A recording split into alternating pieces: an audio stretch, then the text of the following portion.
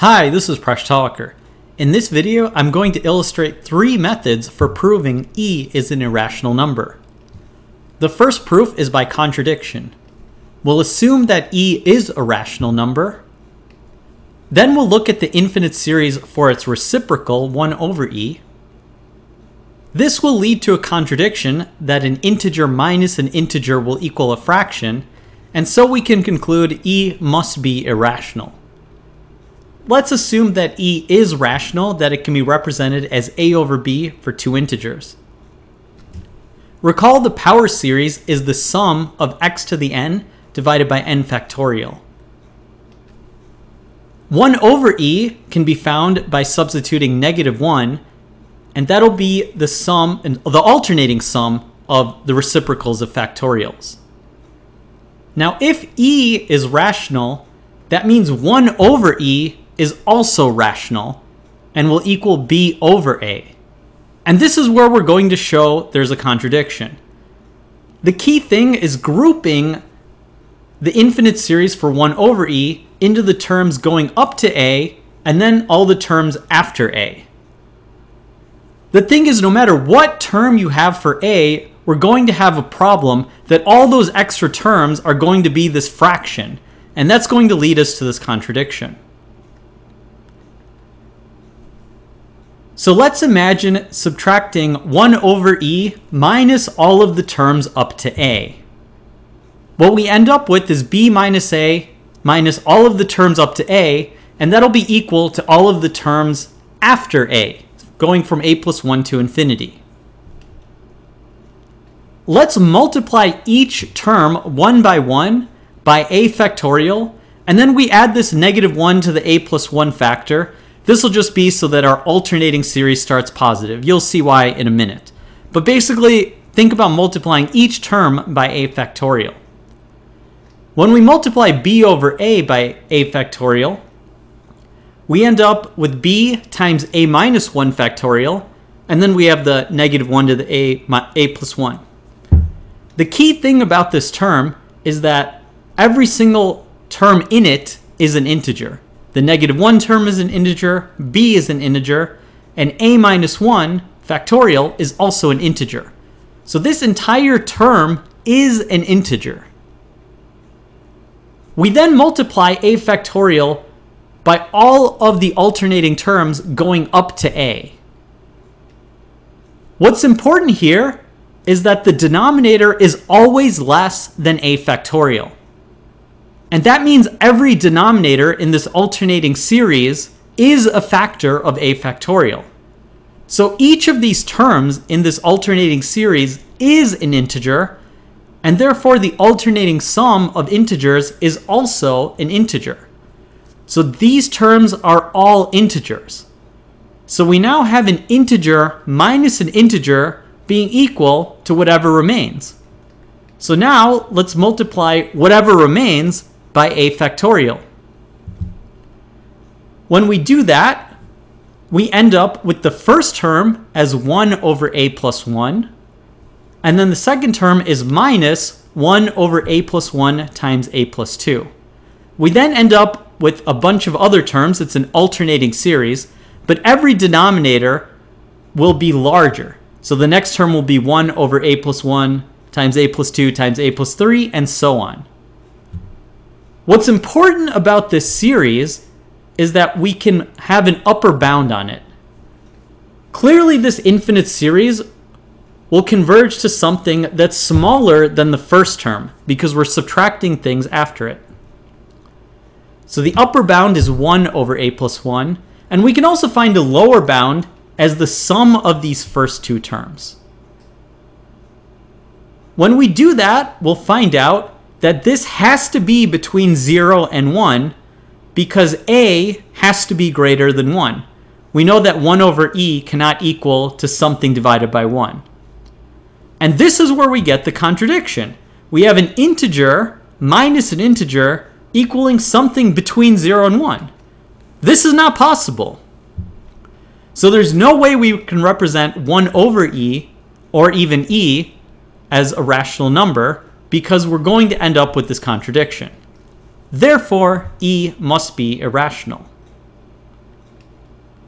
A second proof by Jonathan Sandow is a geometric interpretation. We're going to construct E from line segments. We'll then show that E will always be between fractions of n factorial. We'll show that every rational number would equal a fraction of some n factorial. And since E cannot equal a fraction with the denominator n factorial, this means E is irrational. We'll construct E from line segments. We'll go ahead with the infinite series. The first two terms are 1 plus 1, so we have a line segment which starts at 2. We then want to add 1 over 2 factorial to it.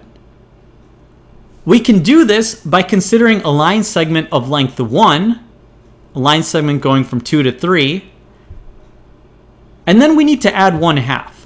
So we'll divide this into 2 pieces, and in order to add 1 over 2 factorial, we'll just keep the second piece. So this second piece, this is getting us closer to E. Now we want to add 1 over 3 factorial. So 3 factorial is found from dividing 1 over half into third. So we need to divide this 1/2 into 3 pieces. We go 1, 2, 3. And in order to add 1 over 3 factorial, we again keep the second piece. So we know that E is somewhere in the second line segment. To add 1 over 4 factorial, we divide further into 4 pieces. 1, 2, 3, 4. And once again, we keep the second piece. So E will be somewhere in between the two endpoints of this fourth interval. We can continue this process iteratively by dividing the next line segment into n pieces and then keeping only the second piece. As we get all of these intervals, we can then say that E will be the intersection of all of these intervals. We're getting closer and closer, and the intersection of everything will be equal to E. Now, how does this help us? If you look at the endpoints for each line segment, that's going to be the key insight. The first interval goes from 2 to 3. The second interval goes from 5 over 2 factorial to 6 over 2 factorial.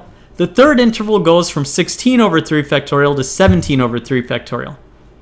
You can write an explicit form for each interval, and it turns out that for n greater than 1, each subsequent interval is always between the endpoints of the previous one, and it always has a very specific form. It's always going to be between two numbers a and a plus 1 with the denominator n factorial. So if you look at the second interval, it's between 5 and 6 for 2 factorial. If you look at the third interval, it's between 16 and 17. And that's the key insight. No matter what denominator n factorial we have, every single interval will be just a difference of a and a plus 1.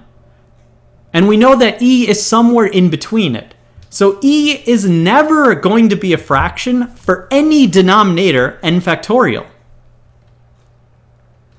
So why is this important? This is going to lead us to our contradiction.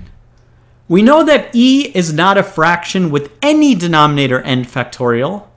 However, any number that is rational will always equal some fraction of n factorial. How is this? Well, consider we have a rational number p over q. If we multiply the numerator and denominator by q minus 1 factorial, we have the rational fraction p times q minus 1 factorial over q factorial. So every rational number can be expressed as a fraction with some denominator q factorial or n factorial. So since E can never be represented as a fraction with any denominator n factorial, we can conclude E is irrational. There's a third proof I want to mention that comes from Euler. I'm just going to sketch the proof out. The steps are to show that E has a continued fraction representation that's infinite. The second observation is that rational numbers always have a finite continued fraction representation, and that'll imply that E has to be irrational. So E has the following continued fraction representation. It's equal to 2 plus 1 over the quantity 1 plus 1 over the quantity 2 plus 1 over the quantity 1 plus 1 over the quantity 1 plus 1 over the quantity 4 plus so on. We can write this continued fraction representation in a simpler way. We always have 1 over something. So if we just look at the other parts, the other numbers, 2, 1, 2, 1, 1, and 4, these are the only numbers we really need to know in this continued fraction representation, because everything else is redundant. It turns out that E has the continued fraction representation that starts with 2, 1, 2, then it goes 1, 1, 4, 1, 1, 6, 1, 1, 8, 1, 1, 10, and so on. Every third number in this increases by 2. This was proved by Euler. I provided a link of this proof in the video description. There's some interesting functions that you have to go through and show that there's a convergence. But you can prove that E has this continued fraction representation, and it's infinite because every third number keeps increasing by 2. On the other hand, rational numbers always have a finite continued fraction representation. This is due to the Euclidean division algorithm. So I'll give you an example. Let's say we wanted to convert the number 8 over 3 into a continued fraction. We know that 8 over 3 is at least 2. We end up with 2 and 2/3. So in order to get a continued fraction representation, we need this 2/3 to be 1 over something. So how do we get 1 over something? Well, let's consider the reciprocal 3 over 2. If we divide 3 by 2, we get 1 plus 1/2. So we can also write 2/3 as 1 over 3/2, which is then 1 over 1 plus 1/2. And now we have a continued fraction representation of 8/3, which is 2, 1, and 2. And this terminates in a finite number of steps. And for any rational number, this will always terminate in a finite number of steps due to the Euclidean division algorithm.